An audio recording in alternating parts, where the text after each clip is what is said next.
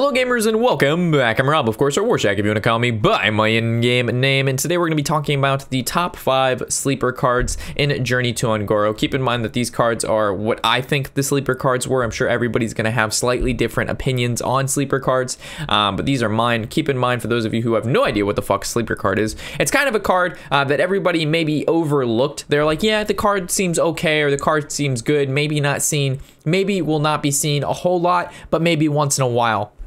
So it's definitely a card that took everybody by surprise and is found a lot more often, or has found like a deck it fits in perfectly, and the card is great, and people thought it was going to be like a, you know, just whatever.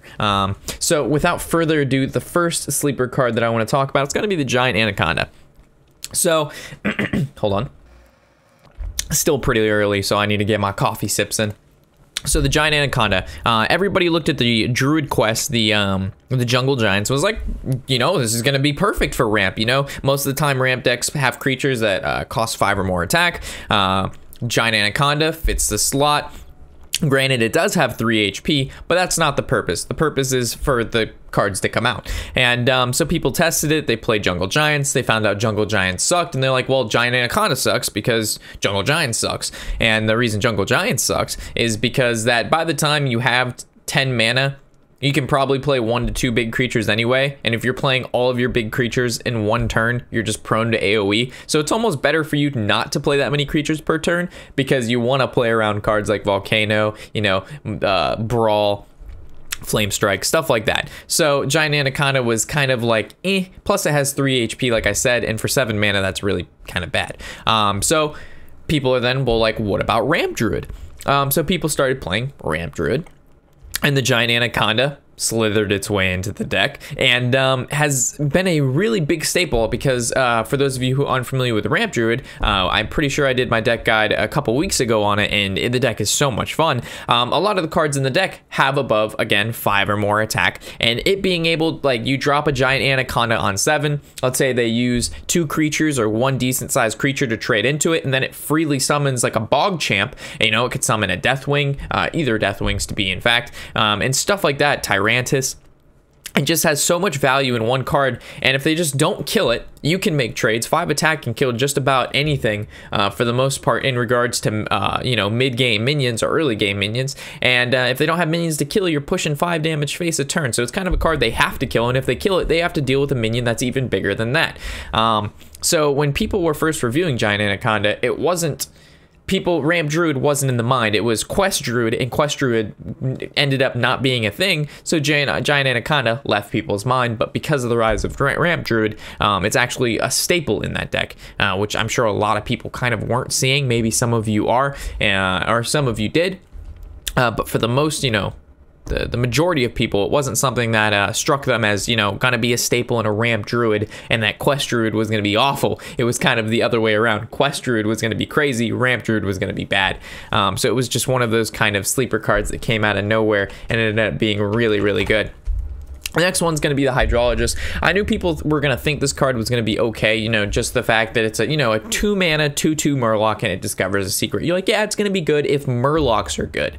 But it was impossible to say how good Murlocs were going to be, and I highly doubt people were going to say, yeah, I'm going to put this card in my control paladin. It's going to be in my mid-range paladin. It's going to be in my aggro paladin. It's going to be all over the place, and that Murlocs were even going to be now a core part of the paladin class. Like, we're seeing war leaders, hydrologists, oracles, bluegill, Finja. It's like this whole giant Murloc package now is almost essential to paladin, and I don't think anybody was ready to say that was going to happen due to the fact that this card was going to be introduced into the set. And because this card is so powerful and it's a 2-drop, you know, following this great 2-drop up with like a war leader, or I believe the Rockjaw, it was the 2 mana 2/3 Murloc that gives +1/+1. That also had a lot to do with the uprising of Murlocs, but I think this one is even much better than the 1/+1. Not that you wouldn't run one or the other, definitely run both of them, but I think this is definitely the Murloc that allowed the new package to kind of shine. And like I said, people knew it was going to be good, but this card exploded. Like, it is in every single paladin deck probably right now, like, if not in the high 90s percentages of players playing this card, and I don't think anybody could have said that it was going to be that popular, especially since a lot of people didn't even run Paladin secrets ever since Secret Paladin, and that hasn't been around for quite some time. And then the reason they also didn't think it was very good is because, like I mentioned, nobody played the secrets, but Kodo Rider and Redemption are now like some of those key cards you're looking for, because if you can Kodo Rider, you know, back your Hydrologist, you get infinite Hydrologist value, or if you Kodo Rider something like, you know, a Stonehill Defender, a Tyrion, and stuff like that, a Curator, you just get so much value just from this 1-mana card that came from already a 2/2 creature that synergizes with all the other Murlocs in the deck. So not only with the synergy, but just the secrets themselves were actually, I think, kind of looked over for sure. And the redemption, of course, with cards like Tyrion and things like that that have death rattles and divine shields, make it really annoying when you have to kind of play around them. And there's so many paladin secrets too that sometimes even picking a bad paladin secret, your opponent will play around it and they'll actually cost them more damage than if they would have just did their play in the first place. So there's a lot of kind of juking out you can do with secrets, and this just adds another level to that. So the next card we're going to talk about is going to be another Paladin card. Again, a card that people probably thought were going to be pretty good, but would we see 2 of them in every Paladin class across the board? Probably not, right? You're just like a 6-mana spell, buffs a minion, doesn't really give it that much attack. It does give it a lot of HP, but it's just, probably not. Might be, there could be better things.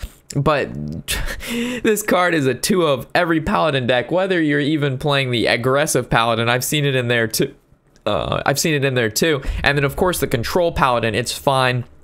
Buff Paladin, it's great. So this card, and then the fact that the card that it brings out is another 2/6 with taunt. So you're basically, for 6 mana, you're getting a 4/12, and that's just crazy, and it has taunt. So that's just crazy value, and it's so good against aggressive-based decks. So let's say if the Paladin is versing another aggressive-based deck, this Paladin deck, it has like almost, I don't want to say infinite taunts, but a Pirate Warrior dealing with, let's say, you know, a 4/8, and that's if you put this on a 2/2, and then another 2/6. I mean, you're just asking them for an impossible task to get through. That's just a giant wall. And then on top of that, it only really costs 6 mana, which is expensive, but it's not like a Call of the Hound or a Call of the Wild, right, where it costs 9 mana and you're generating a whole lot of value. This is, you can play this in the mid game and definitely swing things in your favor with just 1 spell.